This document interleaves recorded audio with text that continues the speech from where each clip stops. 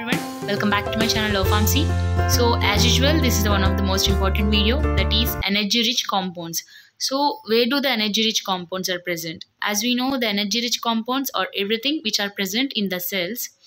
And what are energy rich compounds? Energy compounds are also called as the energy rich compounds. అంటే ఏ compound కి అయితే energy అనేది high క్వాంటిటీలో ఉంటుందో వాటిని ఎనర్జీ రిచ్ కాంపౌండ్స్ అని అంటాం. సో అవి మన బాడీలో ఏంటి? And these compounds are present in biological system. The system is nothing but our body. And these compounds, when hydrolyzed, produces free energy. So, these compounds, eppadaithe hydrolyze avutayo, so generally a compound aina maximum hydrolyze avutundi, right?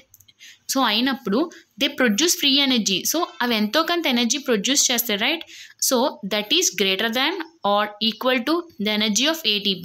So, ఆ produce చేసిన energy ఏదైతే ఉందో అది either greater అయినా ఉండాలి, లేదంటే ATP యొక్క ఎనర్జీకి ఈక్వల్గా అయినా ఉండాలి. సో ఏటీపీ ఎనర్జీ ఎంత? Delta G is equal to -7.3 kilo calorie per mole. Remember, ఒకదానికి -7.3 కిలో క్యాలరీ పర్ మోల్ ఉండాలి. Okay, so we know that ATP అనగానే ఎడినోసిన్ ట్రైపాస్ఫేట్ అంటాం, రైట్? సో మనకి ఏ కాంపౌండ్ అయినా సరే ఏటీపీ కన్నా ఎక్కువైనా ఉండాలి, ఎనర్జీ రిలీజ్ అవ్వాలి హైడ్రోలైజ్ అయినప్పుడు, ఆర్ఎల్స్ ఏటీపీ లాగా సమానంగా ఒక ఎనర్జీ అయినా ప్రొడ్యూస్ అవ్వాలి.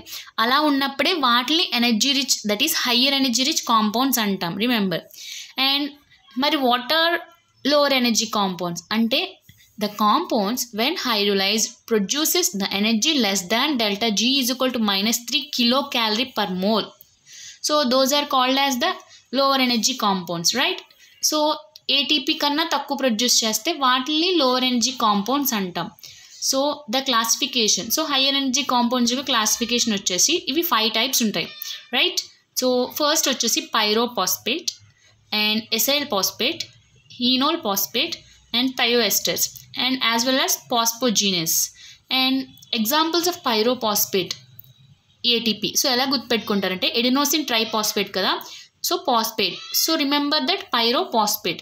So ATP energy manaku already telusu -7.3 kilocalorie per mole. So akka delta G దగ్గర నేను యూనిట్స్ రాయలేదు, so try to mention that. And acyl phosphate, so acyl phosphate ఏంటంటే remember 1,3 bis phosphoglycerate example. So దాని energy ఎంత ఉండాలంటే delta G is equal to -10.3 ఉండాలి, అంటే ATP energy కన్నా ఎక్కువ. Okay, and next enol phosphate. Enol phosphate అంటే example ఫాస్ఫోఈనోల్ pyruvate. So pyrophosphate ఈజీయే, ఫాస్ఫోఈనోల్ phosphate ఈజీయే గుర్తుపెట్టుకోవడానికి. So enol, so remember. And దాని ఎనర్జీ వచ్చేసి delta G is equal to -14.8.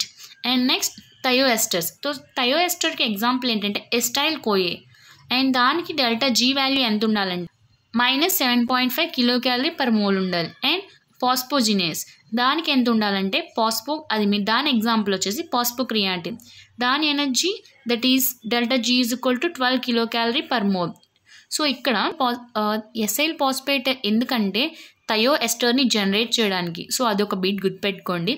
So this is the information about the energy rich compounds and the points. So thank you, and please you also like the video. Thank you.